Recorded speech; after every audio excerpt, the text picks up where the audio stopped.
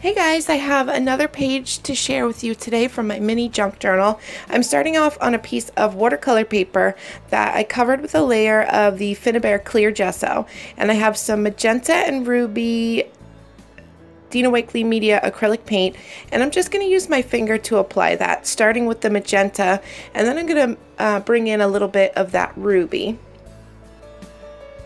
Blending it a little, but not too much.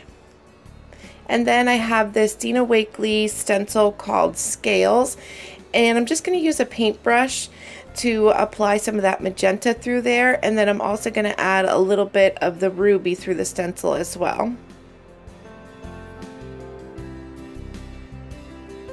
And then I have a dot fade stencil by Tim Holtz, and I'm applying my stenciling in a circle, like I'm making a circle over the stencil so that when you lift the stencil and see it, it looks like the stenciling's in the shape of a circle. And then I'm going to stamp out my Scribbly Bird here from the Scribbly Bird stamp set by Dina Wakley Media, and I'm using some black StazOn ink, and then I have my Stabilo Markzal water-soluble pencil that I'm going to give my little bird something to stand on. And I just sprayed a little bit of water on my finger and ran that across the pencil marks to activate that water-solubleness. So I also put a piece of washi tape along my spine just for a little bit of like a style, should we say, like not function, fashion, right? So, and then I'm gonna go in and paint my little bird. I have tangerine, cheddar, lemon, and ruby, and I'm using the Dina Wakley Media paintbrush, the one with the long handle, and the bristles on those brushes is like super like stiff and scratchy, and it was getting a little bit too scratchy for me, so I switched to a brush that had like a little softer bristles. And then I'm just gonna go in with my color. I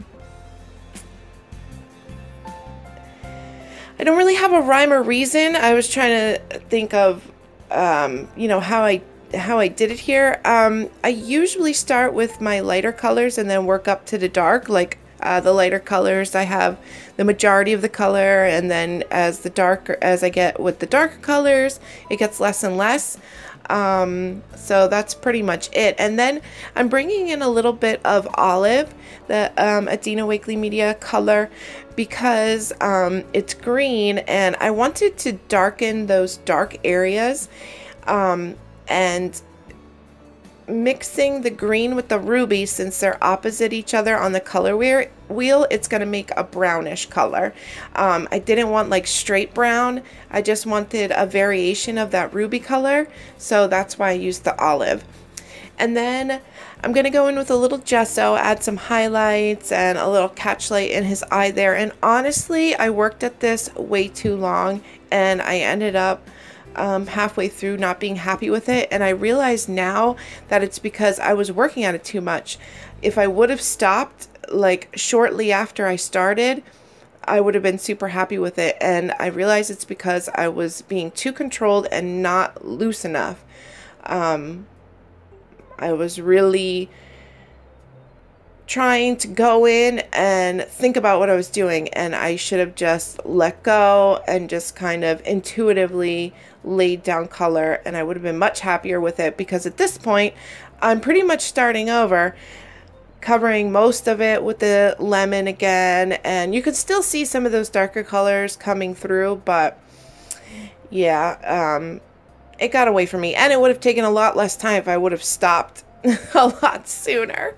So I'm gonna add a little bit of my white highlights back in, add his catch light back in on his eyes, a little bit of highlights on the top of his head, and oh, I also used some tangerine for his beak.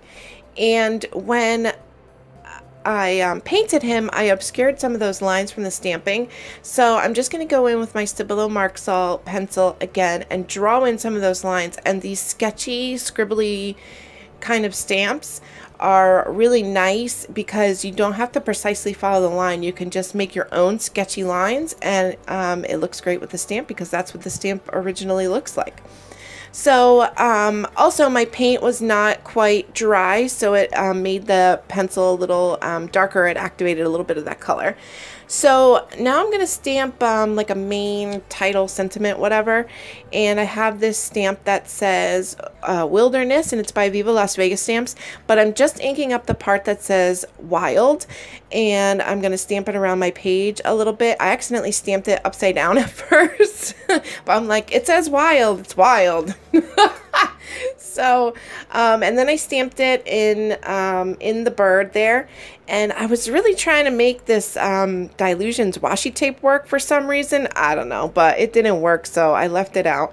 And that's it for my page today. Thank you so much for watching, and I will talk to you guys soon. Bye-bye, guys.